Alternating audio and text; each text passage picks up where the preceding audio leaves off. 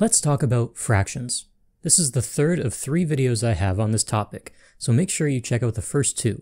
Links are below. Now, let's get into operations. We'll start with addition and subtraction, and we'll begin with a simple example, 1/5 plus 2/5.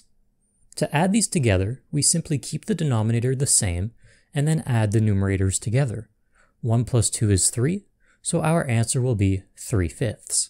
And when we're asked to subtract, it's the exact same idea. Let's say we have 5/7 minus 3/7. This will give you an answer that is also over 7. Subtract the numerators, and you'll see that your final answer is 2/7.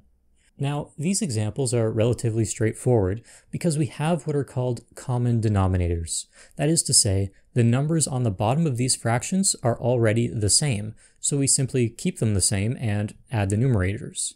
But what if these numbers are different? What do we do then? Well, say we have 1/2 plus 3/10. It will be our first priority to find a common denominator, or change these fractions, so that both their denominators are the same. Now, when I say change the fractions, the options we have available are really just to multiply or divide either one or both of the denominators. I see here that we have denominators of 2 and 10, and I'm fairly confident I can multiply 2 by a number to make it into 10. So our goal should be to make the denominators both 10. To turn 2 into 10, all I have to do is multiply by 5.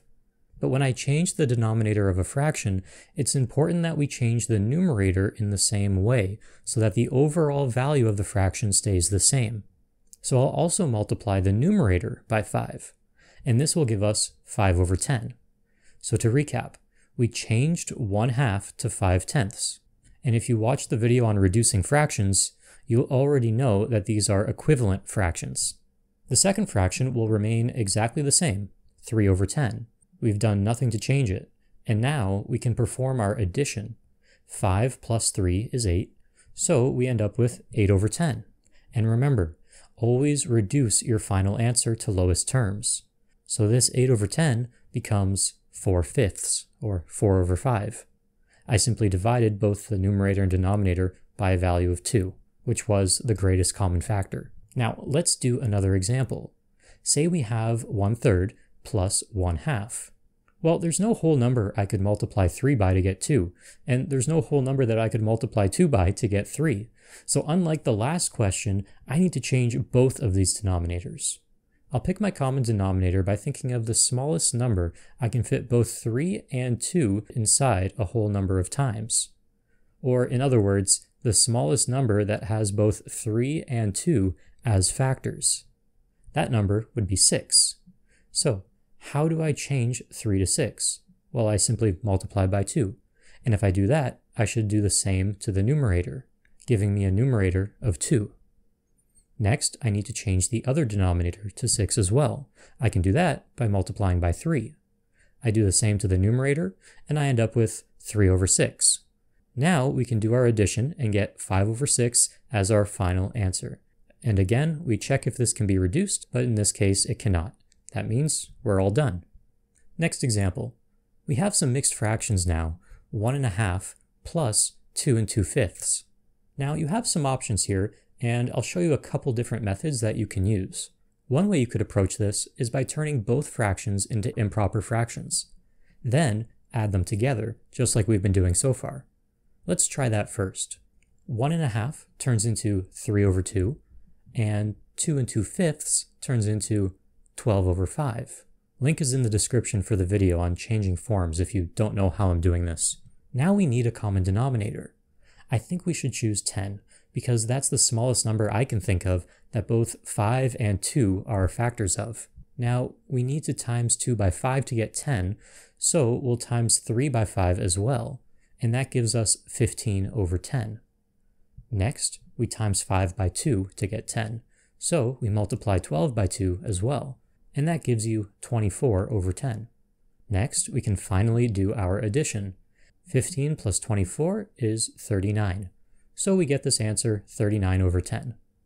Now, this can't be reduced, but we could write it as a mixed fraction. 10 goes into 39 3 times. We'll have 9 left over, so we get 3 and 9/10. Again, go watch the video on changing fraction forms if you're not able to do this. Now, I promised another method, and here it is. You can start by splitting up these mixed fractions so that the whole number component and the fractional component are written as sums. 1½ is equal to 1 plus 1/2. 2 2/5 is equal to 2 plus 2/5. Make sense? Now you can add these whole numbers together to get a value of 3, and you can work on these nice proper fractions to sum them together. We find their common denominator, it'll be the same as before, and we'll end up with 3 plus 9/10, or 3 and 9/10, as I've written it here. Now, if you're subtracting mixed numbers, you have to be a little bit more careful. You can still use either method I showed you here, but if you choose to go with the second method, there are some things that you should look out for. Let's look at an example now. Let's split up these fractions, and notice that I've put that second sum inside a set of brackets. The reason for this is that the entire thing is being subtracted. So to make sure I'm applying that negative to both the whole number and the fractional component, I'm simply placing it all in the set of brackets that's being subtracted. Now you can distribute that minus into the bracket and you'll get this. Notice that both of those terms now have a minus in front of them. That's the first part that people often forget.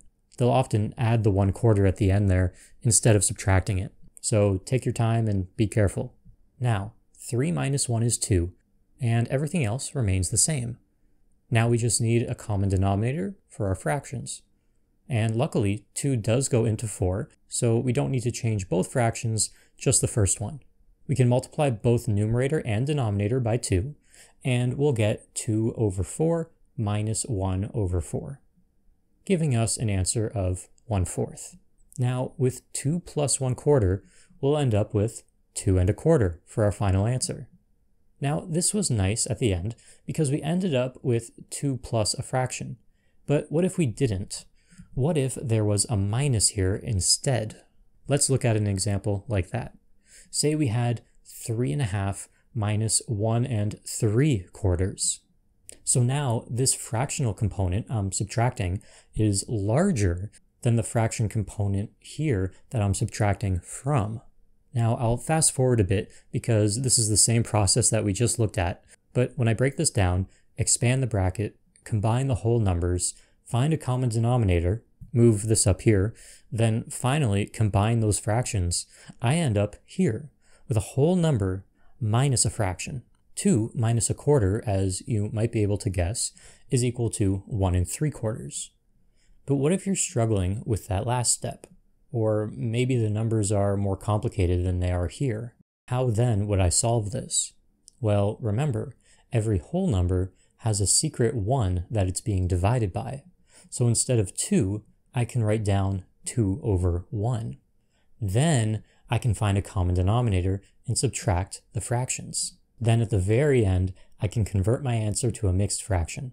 Another useful method would be to change the 2 into 1 4/4. 4/4, of course, is just equal to 1, so this is 1 plus 1, which is 2.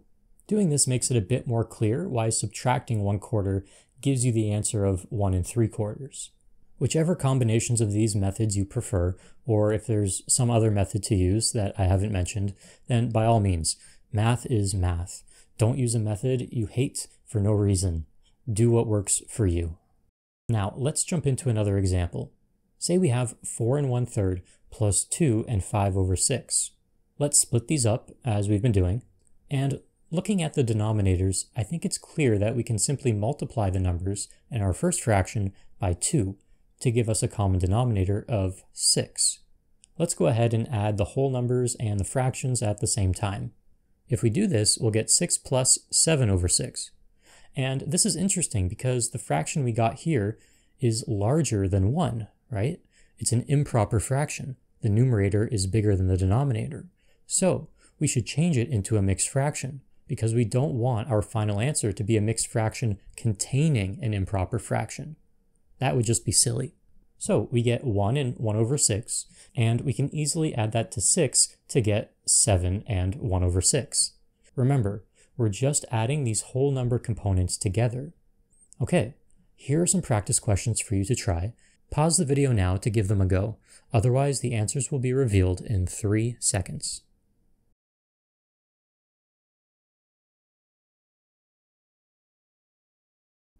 Now, we've done adding and subtracting, and that took a bit of time, so let's end this on a quick note.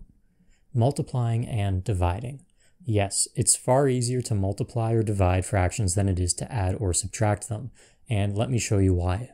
If you're asked to multiply these two fractions, 1/2 and 3/4, all you have to do is first multiply the numerators together, that will give you the number 3, then multiply the denominators together, and that will give you the number 8. So our final answer is 3/8. And that's it. No common denominator required, nothing like that, nothing fancy, just simply multiply the numerators and multiply the denominators. Now, if you have mixed numbers, like this question, I recommend you first change these to improper fractions. Again, all I'm doing is the whole number times the denominator plus the numerator. That gives you the new numerator. Same for this other fraction, follow the same process. Now we can multiply. 7 times 11 is 77, and 2 times 4 is 8, and you're all done. Unless, of course, you want to change this into a mixed number, but I'll let you do that on your own. Now, that's multiplication. When we divide, it's almost as easy. There are 2 main methods to doing this, and the first goes like this. Take the first numerator, the 2 in this case, and multiply it by the second denominator, the 7. This gives you 14. Then multiply the first denominator, the 3, with the second numerator, the 5. This will give you 15. And you're done. I like to draw arrows like this when I do these questions, just to help me remember what gets multiplied by what. The other method for dividing is one that I like the most. You start by changing the division sign to multiplication. And in order to do this, all you have to do is flip the second fraction, or write the reciprocal of it. That's what we call when we flip a fraction. Now we can multiply like we were doing before, and you can see here that you get the same answer. So again, it's up to you to decide how you want to approach these problems. Now we have some more practice questions here, so pause the video now and give it a go. Otherwise, the answers will be revealed in 3 seconds.